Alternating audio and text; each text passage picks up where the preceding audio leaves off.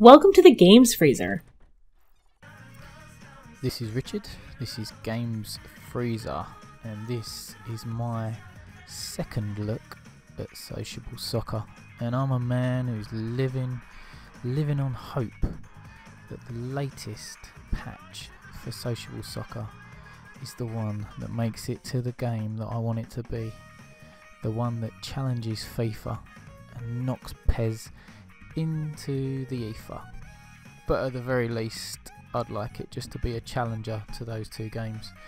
A game that you can have fun with and it's not frustrating, and it's not too tactical.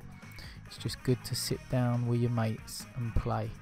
So I thought I'd come back to Sociable Soccer after giving them a chance to iron out the initial issues they had with AI, with keepers being absolutely rubbish, with the Oppo just being rollovers.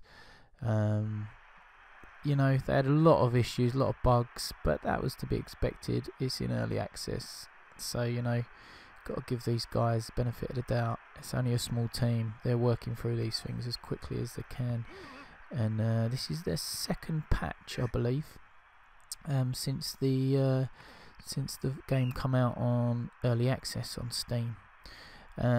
So what's been changed since the last patch? Well, apparently player selection has been improved, particularly in defence, so it's easier to get the player you want when defending. Okay, so that's player selection in game, not pre-match, I'm assuming. Graphics have been improved, everything now looks a bit sharper. We added pitch textures and made things a bit brighter. Try with the button T in game to see some changes. Okay, huge database update from last patch. 60 new clubs, 3,600 new players, 8,600 players transferred, 30,000 players revised. Well, okay, that's all good.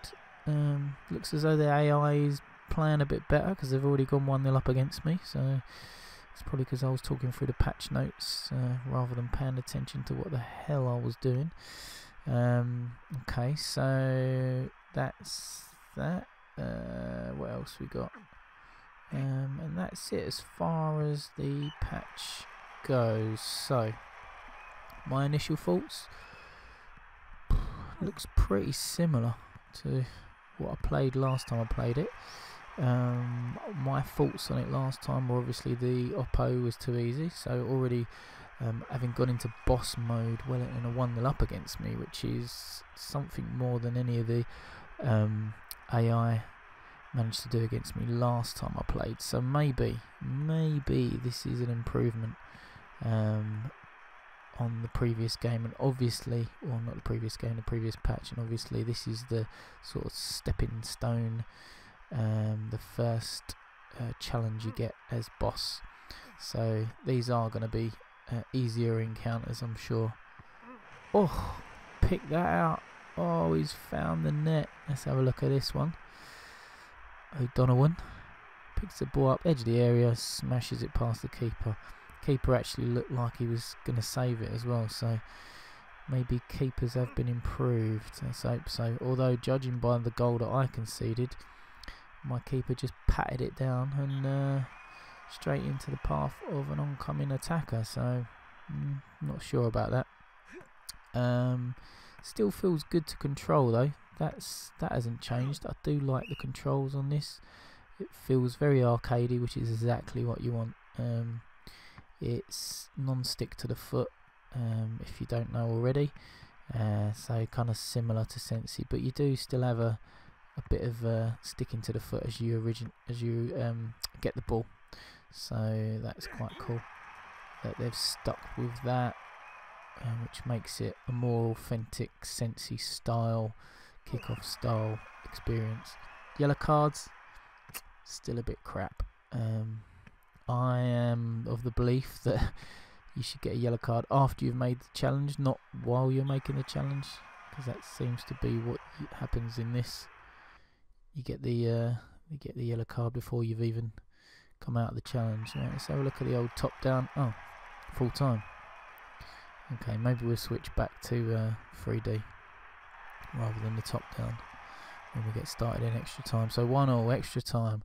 Last time I played this, there was some problems with penalties. So if it does go to penalties, it'd be interesting to see if the penalties has improved. And I think from one of the other patches that I saw notes on, penalties were one of the things that supposedly improved. So that would be good to see that. Oh, we've given it away there. Bit of Harry carry. Well in, Topus the Fenlay. Okay, get away. Here we go, let's build a move. Valgas plays it down the line to Nadut. Out to Pafratos. Oh, Donovan. Oh. Keeper Schmef comes away with a ball. Bangs it up top. It's half time and extra time. Very short halves, these extra time halves. Didn't have much chance to get involved there, although I did have a good chance for an Donovan. Score of our first goal on 58 minutes, the equaliser. So Donovan to take centre. Pafratos links up with Donovan. Nadut, oh, let's win it back in midfield. Bugard looks up, finds Velgas, who's on a yellow card. Nadut plays it into Donovan. Oh, ball hang. What have we got here? Vagalovic plays it into Donovan. Oh, keeper saves. Well, feels like the keepers might have improved. Oh, penalties.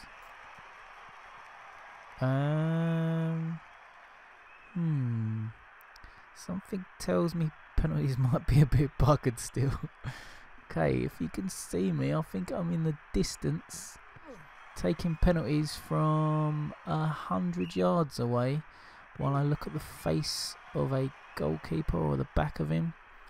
I'm kind of lining them up by trying to pinpoint my little pinhead player in the distance. I don't know if you can see me. Look, I'm wiggling around on the spot. I think I just scored. Yeah, I scored.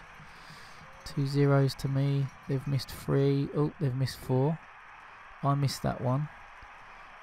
This keeper's diving all over the shop.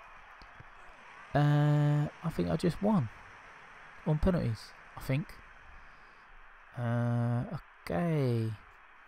Maybe the guys on Sociable Soccer have still got a bit more work to do. I'm not being harsh on them. This is early access, I understand that. But it's a bit disappointing that my first go on this since the latest patch brings up such a bizarre bug. But hey ho. Keep up the good work, guys. Keep improving it. I can't wait until this is the FIFA PES Challenger. Maybe not the beta. This is Richard. This is Games Freezer. I'm hoping that Sociable Soccer is going to be great. Bye! www.gamesfreezer.eu